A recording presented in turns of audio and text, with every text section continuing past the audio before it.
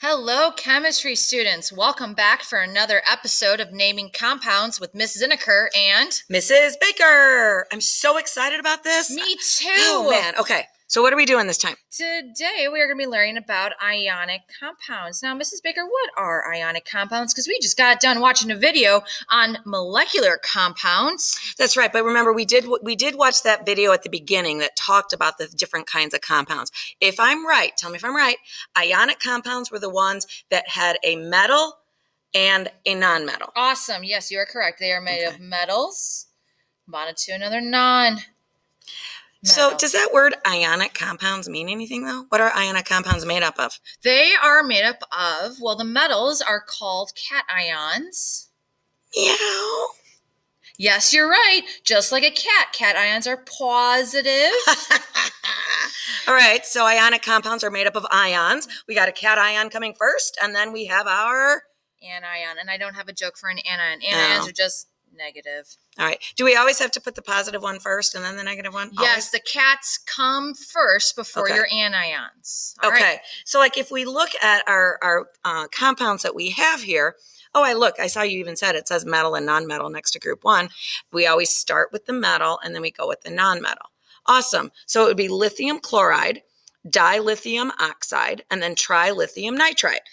That's really close, and I appreciate the effort. However, we're not going to use those prefixes that we learned about molecular compounds. These metal and non-metal compounds, or ionic compounds, are going to have a little bit of a different pattern to them. Oh, is that why we're doing a different video? Yeah, it's a different video. Got it. Okay, got it. All right, so for the first one, this LiCl. So with the first metal, you always get to write down what its name is. Just copy and paste it from the periodic table. So Li is a symbol for lithium. By the way, guys, while Ms. Zinneker is doing this, make sure you have your periodic tables out. Please pause and go get it if you don't.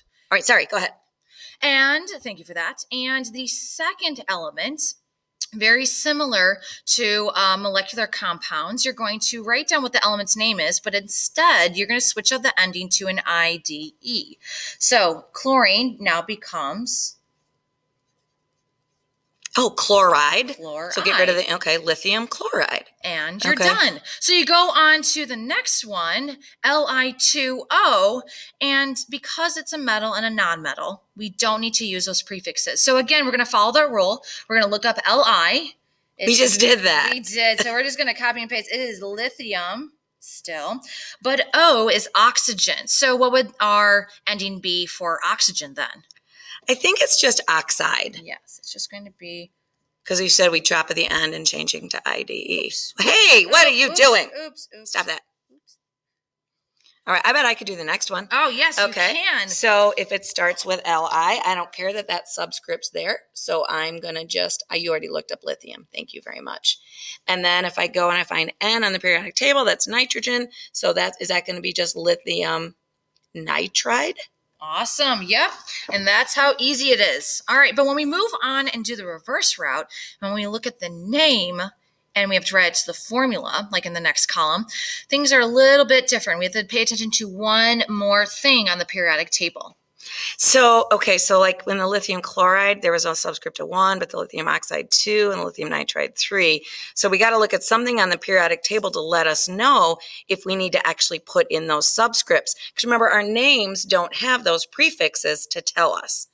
So remember how in our last unit on our periodic table where we put the charges of all of the different elements on the top. Do you remember that, Ms. Zinneker? I do, okay. But sometimes I forget them. Okay, but we didn't do it for all of the elements. So right now we're just focusing on the ones where we did.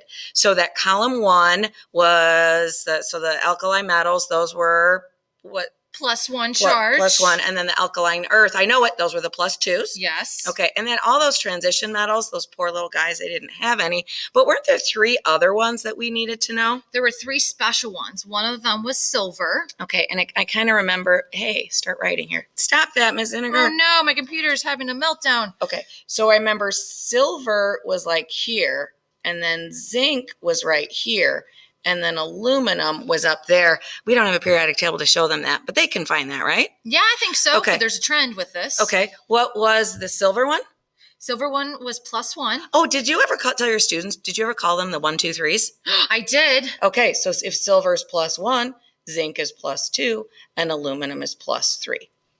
So knowing the charges of the metal, again, the +1s, the +2s, and then our silver, zinc, and aluminum, and we don't need to review this, but then those nonmetals, they know what those charges are too, right? Yes. Okay, so in ionic compounds, one thing about ionic compounds is the sum of all of the charges of them have to equal 0.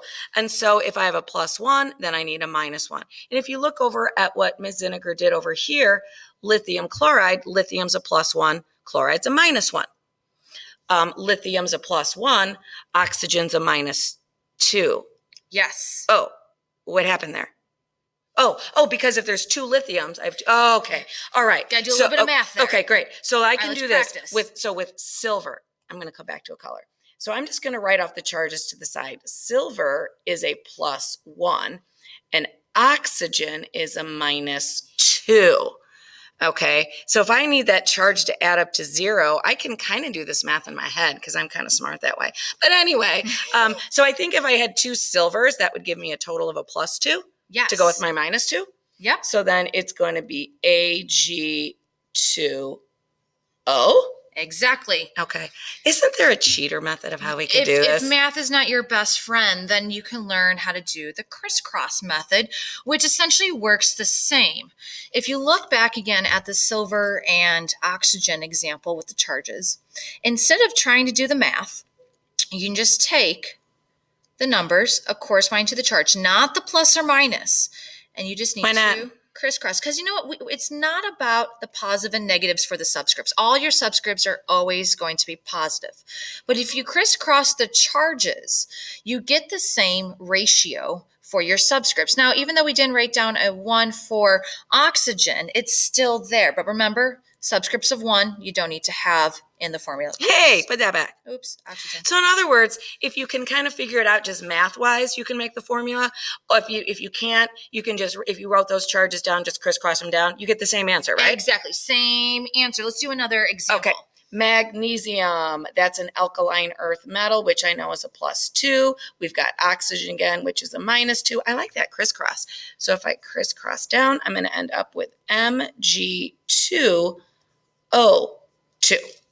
Okay. Oh, that's good. However, if you notice with your subscripts, they're always in the lowest ratio. Is there any way we could reduce this ratio of Mg2O2, Mrs. Baker? Well, I guess if we divided both of them by 2, Exactly. then it could just go down to MgO. Yep, MgO. And this is going to be the final answer. So if you're going to use a crisscross method, it always, at the end, you always have to reduce to your lowest ratio for your atoms. Okay, awesome. So like if somebody just did math, they know a +2 and -2, they need one of each. But those who are using crisscross, they just have to look at those numbers and reduce them if they can. Exactly. Awesome. Let's do one more. Let's do No. I'm going to do calcium chloride. Calcium chloride. All right. I wonder if she can do it. Let's see. Let me see. I think I can. Okay. All right. So there's calcium chloride. So I'm going to look on the periodic table. My symbol for calcium is Ca, and it's a +1 charge. Nope, 2. It's in that second column. Yep, +2. It's in group 2, +2. And then chloride, that's going to be the same element for chlorine. That is going to be a -1 charge. All right. I like the crisscross method a lot. Okay. So I'm going to take my 2 and take my 1. I'm going to crisscross applesauce. And so I should have a CaCl2. How did I do? Perfect. Awesome. Awesome. Very good. So guys, we don't need the prefixes to tell us the subscripts because we know the charges of the ions to do that. Now you might be wondering, what about transition metals? How do we do them? Do you see there's that little... We got to do a different video for that. Oh, right? yeah. This takes a whole new different video. Oh, we're approaching our free limit. We better go. Oh, no. All right. Bye. Bye.